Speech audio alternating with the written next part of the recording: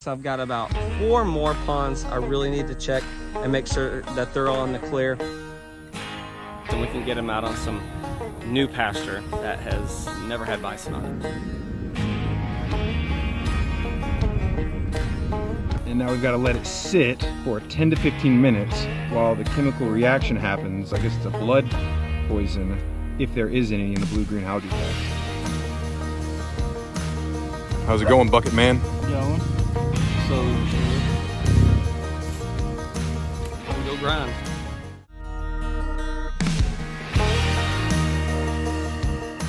Hey guys, Dusty Baker across Summers Bison. Welcome back to the channel. Thank you guys for watching our bison channel. I had to get some more feed. These are our 20% cattle cubes. You see me feed to the bison all the time. One of the reasons I'm getting this, or prepping the Big Joe herd to release them out into their new ungrazed, first time ever bison pasture. It's pastures 3 and 4. I'm about to wrap it up on getting it all tied up together and finished, which is very, very exciting. The other exciting thing, we finally got some rain, which is so exciting. And it's amazing at how fast the grass turns green. It is, this place has been brown for over 2 months, an ugly brown, but with just a little bit of rain, it has turned it green a little bit. And some of you are like, really, is that green, Dusty? Well, you know, there's places here and there where I may not can show you everything, but there is some green here, I promise you. Other good news is we got more coming. So with that rain coming out, we still have to give out hay and still do those kind of things. With all that said, I've had a lot going on with all the prussic acid and nitrate stuff here in the past couple of weeks. Here it is right here, what's been going on in the Cross Timbers Bison Ranch.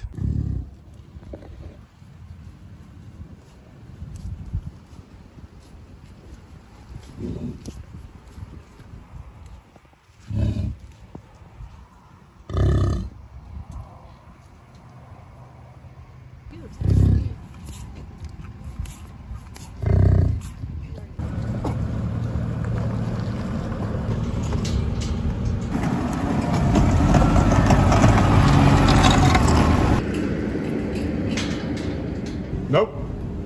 Nope. We're back. Uh-oh, she's thinking about it.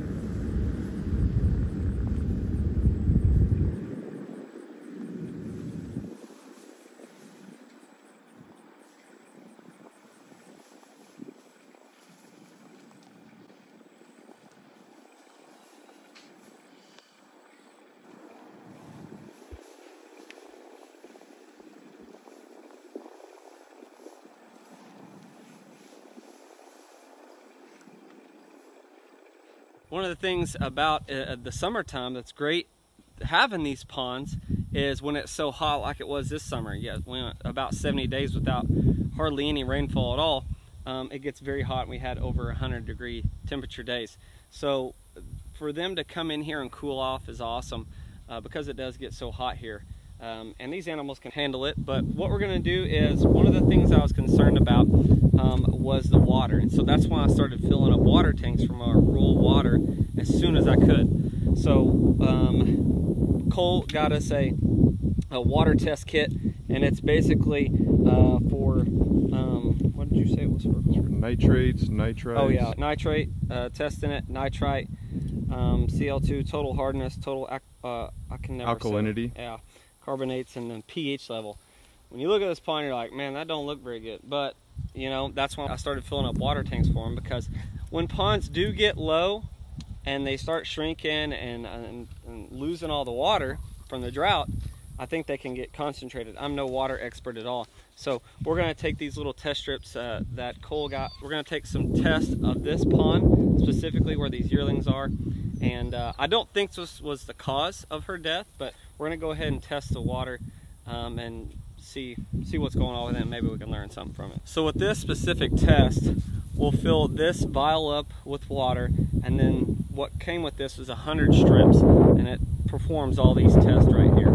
So we'll fill this up with some pond water, and then we'll put our strip in. Alright. Got some good looking pond water.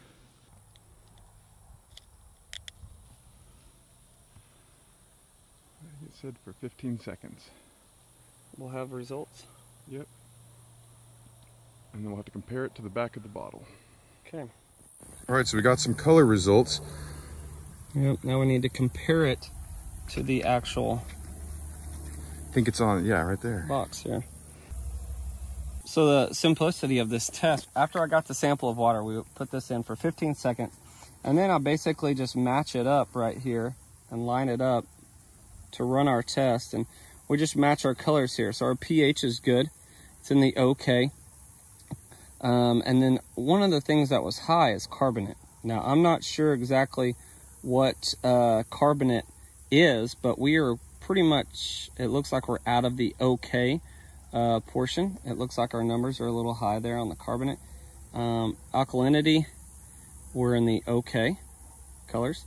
Total hardness, we're okay. The very, very light purple on that match. And then CL2, low. Nitrates, nothing. Nitrate, nothing. So we're good on what we thought could have been high. And then, so we need to figure out kind of what's going on, and I'll just put my thumb on it, but it is a high carbonate, so that is interesting. But one of the things that, going back and talking about nitrates and prussic acid and dealing with all this, nitrates can also come from fertilizing. Now that's something we don't do here, and that's something that I read was people can have problems with nitrates with fertilizing your land, your crops, and stuff like that. But we don't do that here. We don't fertilize our pastures and whatnot. So the nitrate part on the fertilization would be out of the question, which makes a lot of sense here that there's not a lot of nitrates in the pond, because if you do fertilize, some of your runoff can come down into your ponds, which could collect nitrates. So this test is good, it's simple, it's easy. We'll be able to test some other ponds just to check them, and maybe one of the ponds that where the bison are actually going, we can check it too. But because those ponds haven't been touched and this has, you can see there's been a lot of traffic in here, and that's just part of it. Just like animals in the wild, they get in it, they play in it, they poop and pee in it, and you know, everybody can go through droughts too. So this is just stuff that we have to do to make sure it's all okay. And just one more thing to check off the list of things that would be potentially harmful to our bison. Now that we got our test results, we're gonna do one more test here in a little bit. It's a blue-green algae. But for now, we're gonna go back to fence building. We've got my nephew with me, Wes, Cole, and we're gonna go knock out this fence so that the Big Joe herd, which is hanging out over there, can move west, and we can get them out on some new pasture that has never had bison on it. So we'll keep you updated with that, but time to go grind.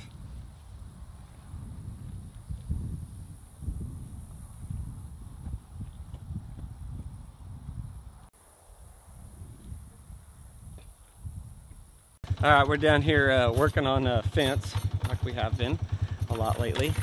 So we gotta go do some welding, so I'm gonna bring Cole with me to put on a gate, and then Wes is gonna do his favorite thing. He's gonna put clips on the fence for us. So he's gonna come through here and set the barbed wire, start putting these clips on for us, and then basically the hard part is done. All the T-posts are driven, and I've stretched a lot of barbed wire, and I still got to stretch quite a bit. That's what goes fast. Really just put all the clips on, and then that's it. And I'll hang one more gate after Cole and I hang a gate with the welder, and that should be pretty close to being it. You're standing in fire ants. Sorry, I looked down and I saw you. Woo-wee, buddy. Getting hit? Yep. Good catch. Oh, well. Were you still filming? Yeah, I'm still filming. Oh, good. 5 minutes. Just wait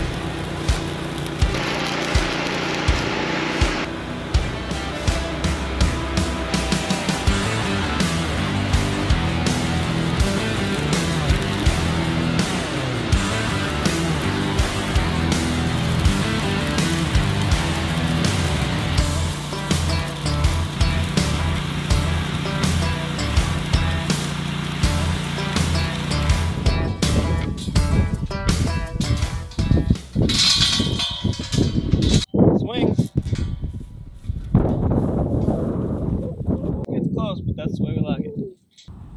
So I'll kind of learn putting up gates, learn the hard way. But here, I've learned to get my gates very tight to your hanging post here, or where you wrap your chain around that post. And what we'll do is build an H off that later, because this H is not in good shape. That already existed here. It's seen better days, filled with concrete at the top. Anyways, we like to make our gaps pretty close. This is probably a little tighter than I want it, but like the bottom is good.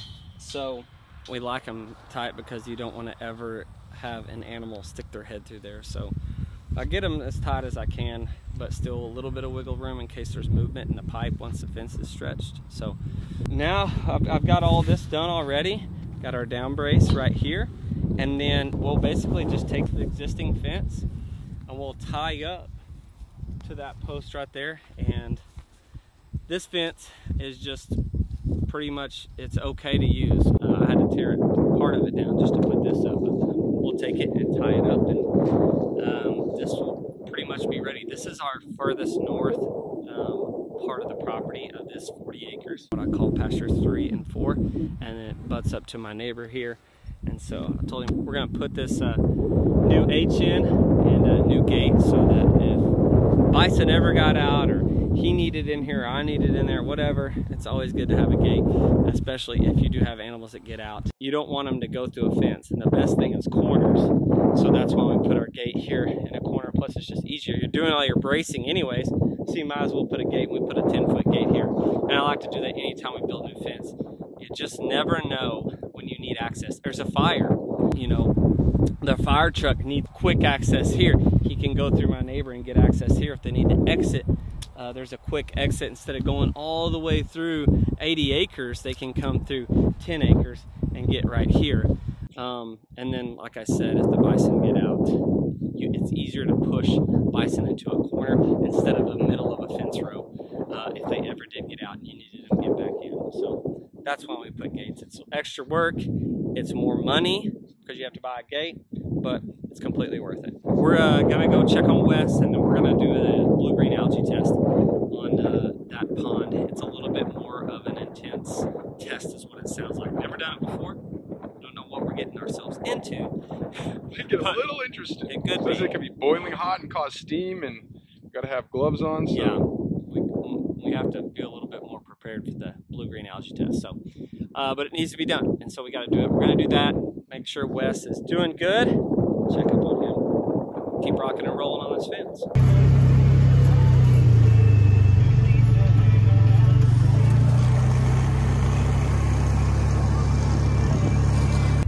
How's it going, Bucket Man? It's going. Slowly but surely. Making progress? You got quite a bit done. Yeah.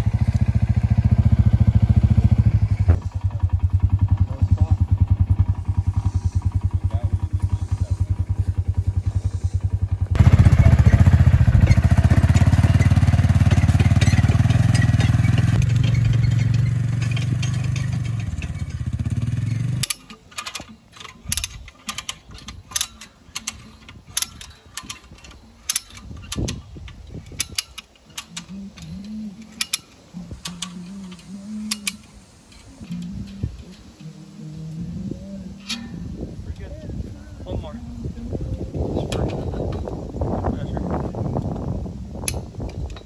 Oh, it makes you feel funny. You pull that tight. Dadgum cedars. Hey, get rid of them out in the pasture so you can just put them up all in your barn, right? Yes.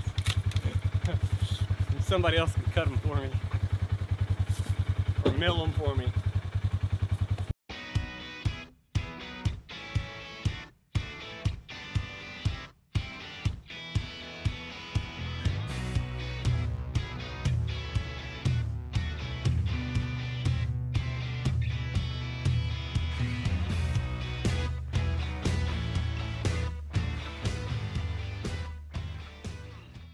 Okay, so what we're doing now, we are back at the pond after getting after some fence.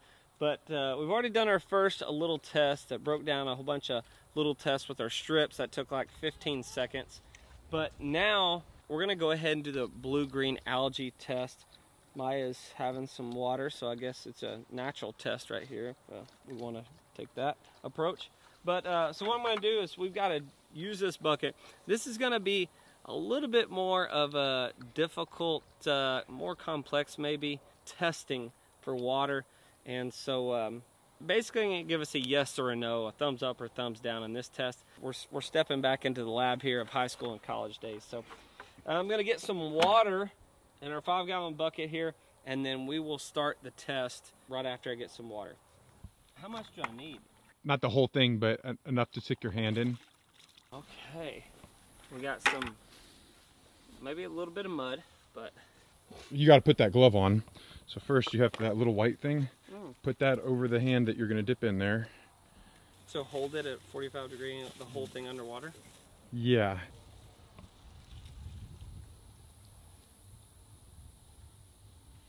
Bubbling? Mm-hmm. Still bubbling.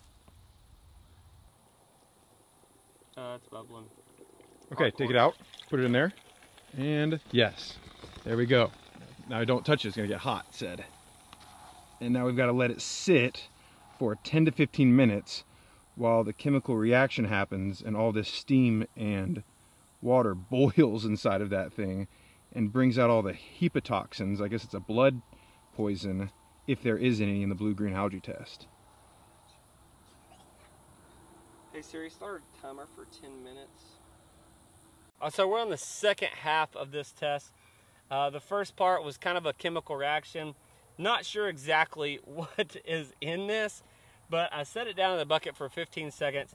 It took the water in, then it started bubbling, pulled it out, let it sit here for 15 minutes. It actually got really, really hot. And that's why I think they made this neat little box here with a hole cut in it, is so you could let it sit without it worrying about it falling or anything. So whatever it did inside of there, now we're ready to do these drops on the test strip right here to actually see our results. So here it is. We'll find out, are we good or bad in this pond? Just a drop or two? Do a couple. Well, it says 3 drops only. 3 drops only.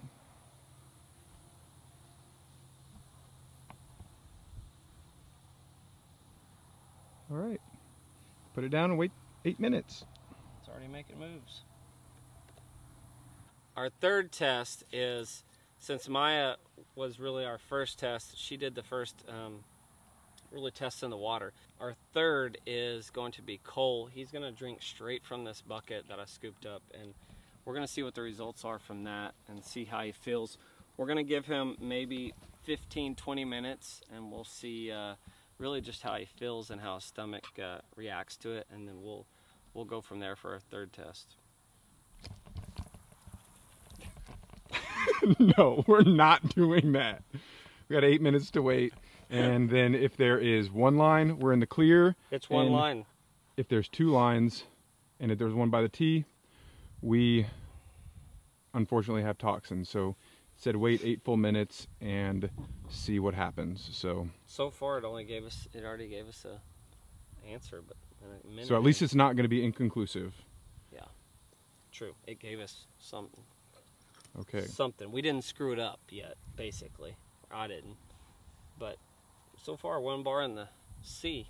And if it stays like that, that means you're good. There's a happy face. There's a happy face. And then there's a sad face. So we want to be the happy face. All right, guys, we have completed both of our water tests. Thanks to Cole for doing a little research and some purchasing on online to get us a couple of quick tests. One easy one, get a quick answer, and another one took a little bit longer, but now we know that this pond is in good shape. Of course, I've got about 4 more ponds I really need to check and make sure that they're all in the clear.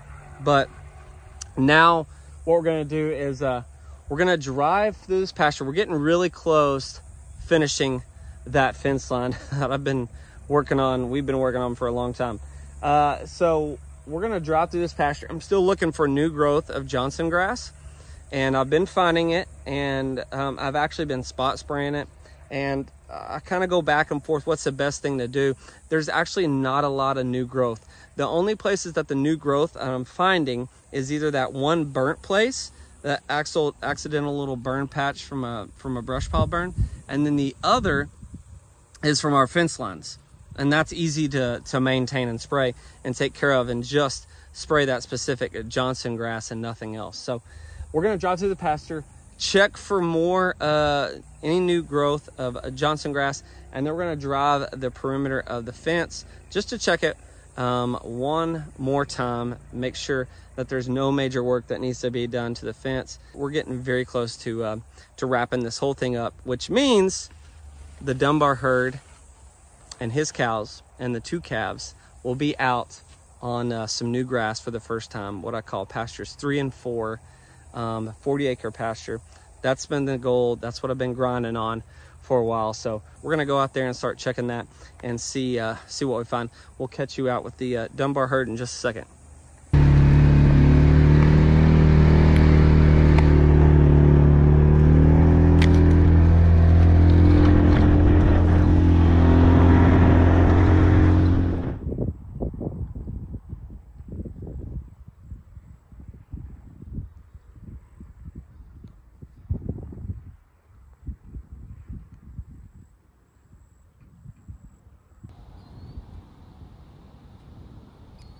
Well, I just got off the phone with Kevin, and he's got a surprise for us.